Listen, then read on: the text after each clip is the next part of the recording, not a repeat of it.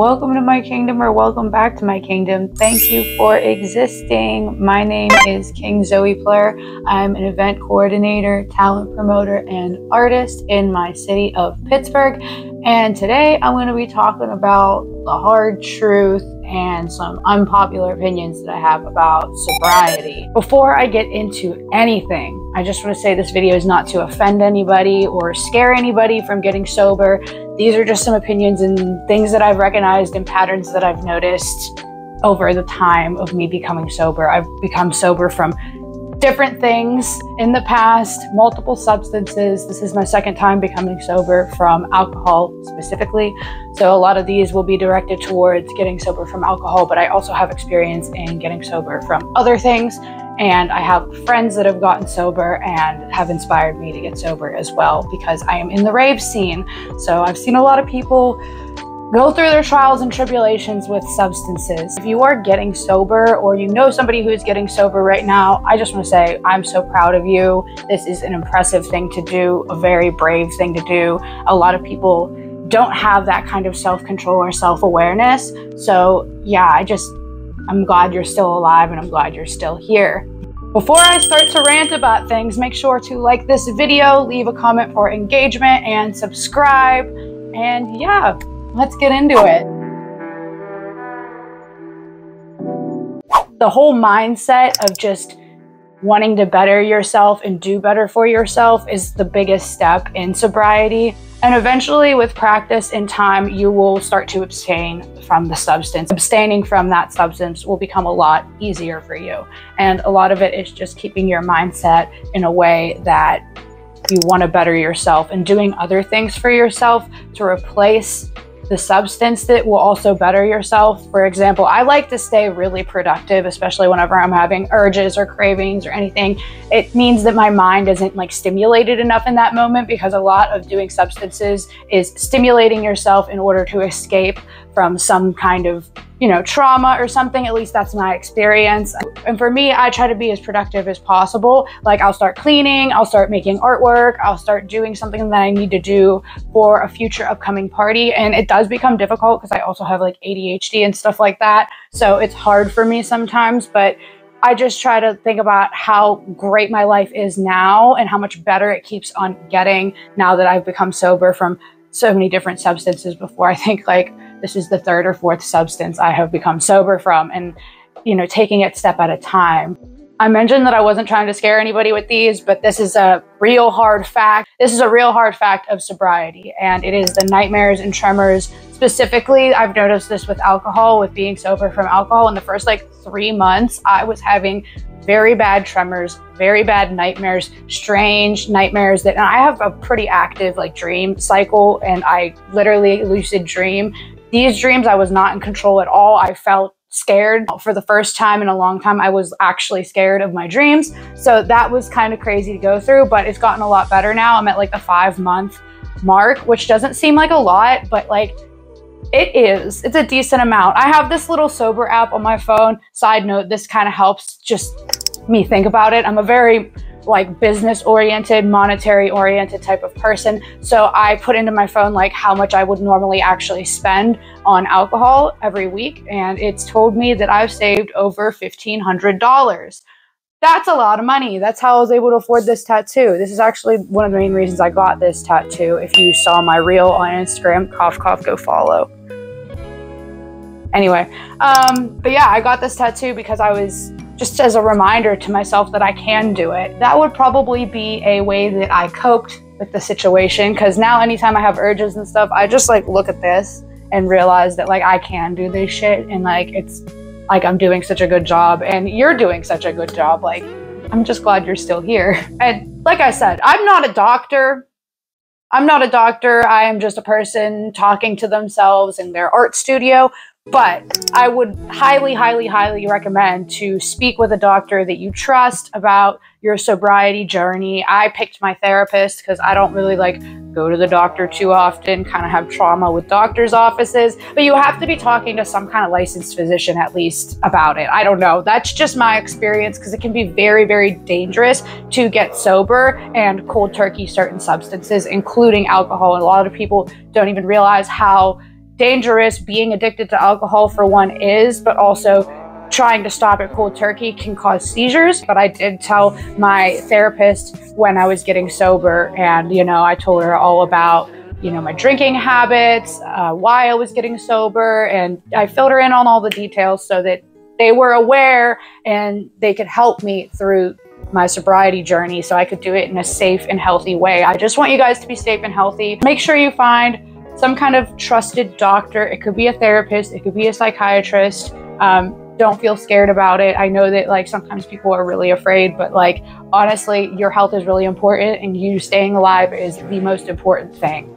Making mistakes in sobriety or relapsing is just part of the journey, and it does not invalidate what you have already done and all of your hard work and all of your efforts and all of the things you've changed in your life up until this point. If you've relapsed and you get that really guilty feeling afterwards, that is completely a normal feeling, but don't feel like everything that you have done this far is for nothing, because it's not. This is another reason why that sober app really helps me, because I've messed up a couple times, probably 4 times, and I'm not proud of messing up, but I look at that app and I realize I've still saved a lot of money, and I have done so many things to better my life now that my head is thinking more clearly. Don't let the guilt that you feel after messing up or relapsing or maybe doing something you shouldn't have done, even if it's putting yourself in a situation you maybe wanted to abstain from because it triggers you, don't feel bad for this. And you should not feel bad for trying to get sober and having a couple times that you mess up. It just comes with sobriety,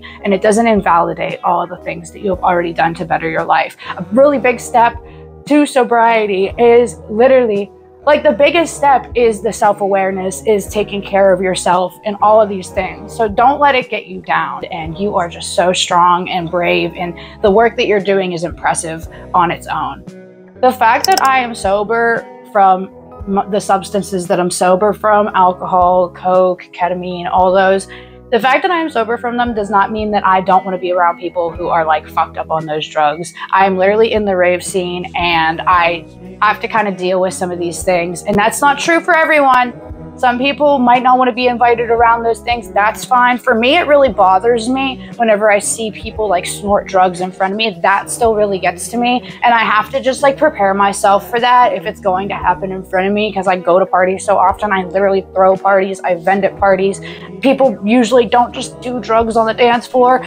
But yeah, it really bothers me. And maybe if I'm at an after party or something and I just try to there's so much going on that I try to prepare myself to look away, distract myself, focus on something else going on. Luckily at raves and after parties, there's a lot to focus on other than somebody snorting coke in the corner. But still, for me, I'm never going to tell my friends that they can't drink around me. I'm never going to tell my friends that they can't partake in some kind of substance that I don't partake in anymore. However, I have separated myself from people who use that substance in a way where it triggers me. That means if they're using it every day, or they're doing shady stuff, or just anything that makes me feel they might have a problem, it's hard for me to be around other people who are addicted to things, especially if they are addicted to the same things that I used to be and they were friends with me during that time. And I know a lot of other people have that same experience, and it's not uncommon to not want to socialize with the same people that you used to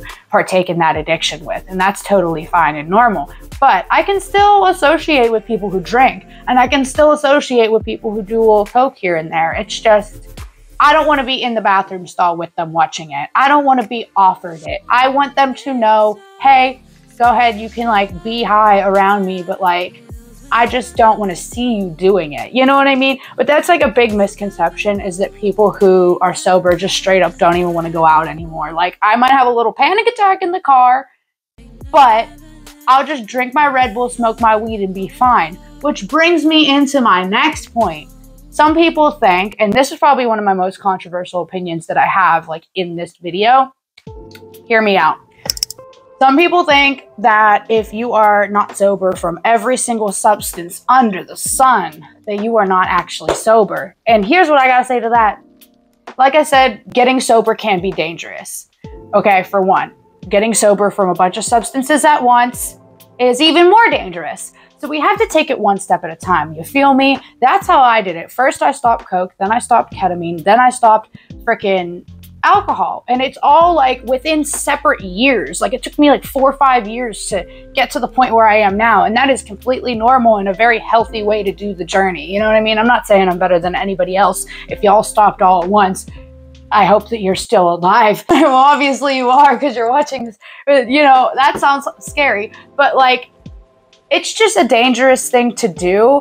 Another thing is weed is a medicine. So for me, weed is a medicine. I have a lot of mental illnesses, a lot, to the point where pharmaceutical drugs don't work on me anymore. Like they give me way too many side effects, because if we were to try to treat all of my major mental health issues, not even the ones that aren't major, the major ones, just like the big three or whatever. Like if we just try to treat the big three, the side effects that combine are just heinous, awful. It actually ruined me more. Side note, if you guys want a video about how big pharma straight up made my mental health issues even freaking worse, comment down below, sound off in the comments, because I got a lot of tea to spill about big pharma, but this isn't about that. So basically, holistic medicine is the only thing that works for me anymore. It's all doctor approved. It's all psychiatrist, all of it's approved, all right? I have a medical card in the state of Pennsylvania. All of it's, you know, it's all legal, okay? Don't come for me. But people will be like, oh, if you do that, then you're not sober. But like, I smoke weed, I trip occasionally. I think that I'm still sober. If you are sober from the substance that you originally were addicted to, whatever your problem substance is, if you are sober from that substance or those substances, then you are sober. And that's just my opinion. That's my opinion! Okay? Like, that really is just my freaking opinion. And I know a lot of people are like 50-50 about this, and it's even people in the rave scene and stuff that are 50-50 about this, and I'm just like, look, that's just how it is. It's not easy getting sober. This is a very impressive and brave thing to do. Like, if you are getting sober out there, literally, you are amazing.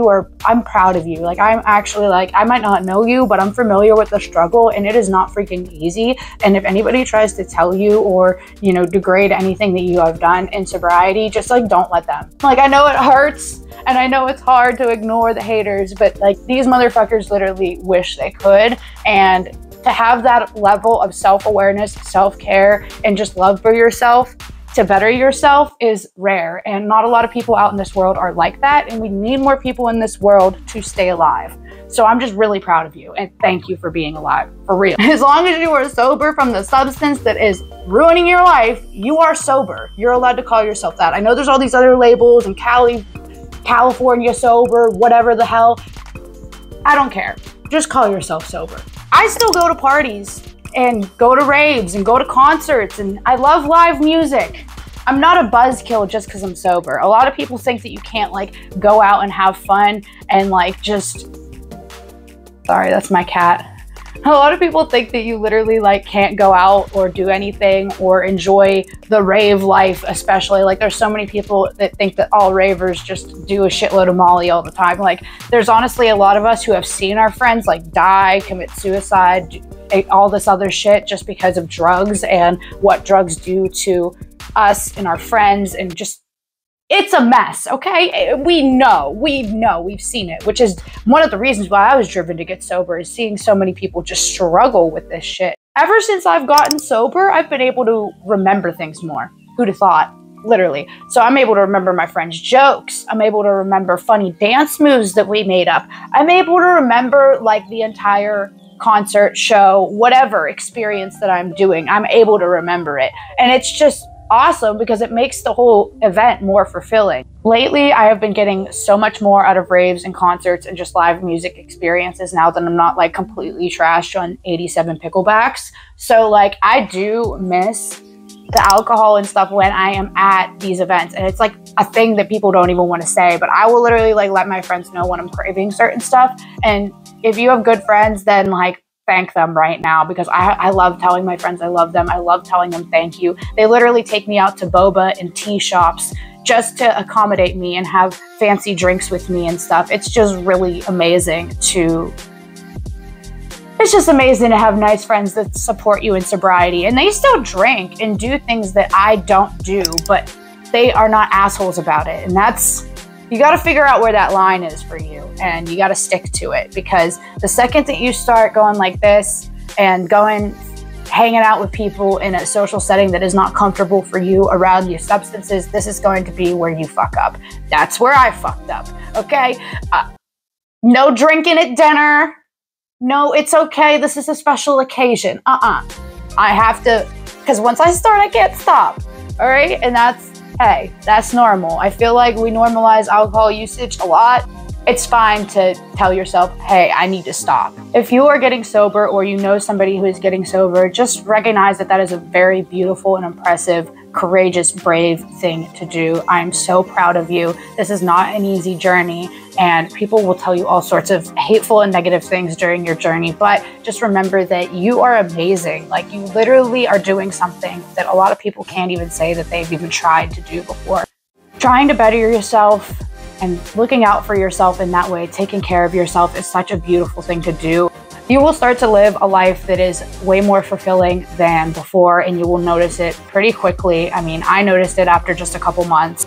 We need more people in this world like you, so I'm just really proud of you for staying alive on this journey, and I'm just really thankful that we have people like you out here.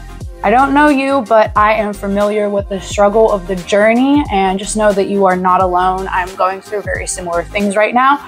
If you would like me to talk more about my journey, just let me know in the comments below if you like these kind of videos. Remember that I have a merch store, KingZoePLUR.com, if you would like my artwork, if you like anything that you see in the background of my videos, or if you would like to buy some PLUR Kingdom merch, go check out KingZoePLUR.com. I have an Instagram for all of the things that I do in life. One for my talent promotion company at PLURKingdomPromo, one for my main Instagram, which is Zoeplur, and then I have one for my artwork, which is KingsNewCraft. I'm trying to make more videos lately, since if you haven't watched my last video, go watch it. My life has changed a lot, so I have a lot more time on my hands to make videos. Let me know what you would be interested in, maybe some video ideas below. Oh yeah, I have Twitter, at KingZoePLUR. That's my artwork Twitter. Remember that anybody can be amazing if they just be themselves. You are just such a wonderful thing. You are gonna blossom and grow into something so beautiful, and you already look so amazing. You are already doing so amazing. I just have so much love today, and I wanted to share it with y'all. I hope you have a great rest of your day or evening, and goodbye.